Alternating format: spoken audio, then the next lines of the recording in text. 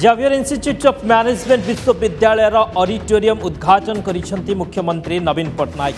उद्घाटनी समारोह रे जोगदे XIMर प्रयास को शुभेच्छा जणाइछंती मुख्यमंत्री। XIMर एही कार्यक्रम ओडिशावासी एक उपहार बोली कहिथिले मुख्यमंत्री। कार्यक्रम में सम्मानित अतिथि भावे उच्च शिक्षा मंत्री रोहित पुजारी, पिपिली विधायक रुद्र प्रताप महारथी, मुख्यमंत्री मुख्य परामर्शदाता और बालकृष्णन, XIM यूनिवर्सिटी कुलपति उपस्थित थिले। शेष में छात्र छात्री द्वारा सांस्कृतिक कार्यक्रम परिवेशन करा। ए ऑडिटोरियम रे 3000 छात्र छात्री एकाठी बसबार क्षमता रही। XIM विश्वविद्यालय रे 450 योग्यता lecture hall, 4टी video conference hall रही कुलपति कहते। I am truly delighted to be invited here to inaugurate this colossal auditorium. I congratulate those who are responsible for it, and I'm sure many important seminars, shows and exhibitions will be held here, and it's truly a gift to the people of Odisha.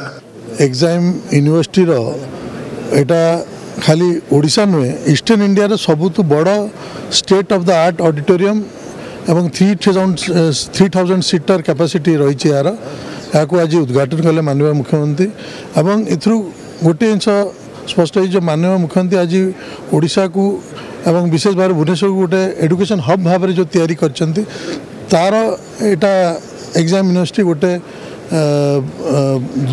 दृष्टांत बोली कहले भूल हम ना। XIM university auditorium जोटा कि eastern India सबुठ बड़ auditorium पाखापाखि 3000 seating capacity रही।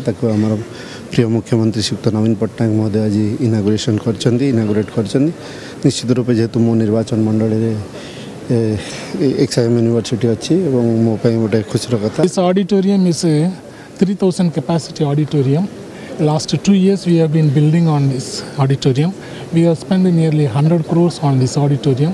It has a 3000 capacity, and the basement we have a 450 lecture hall and 150 size of another seminar halls are there.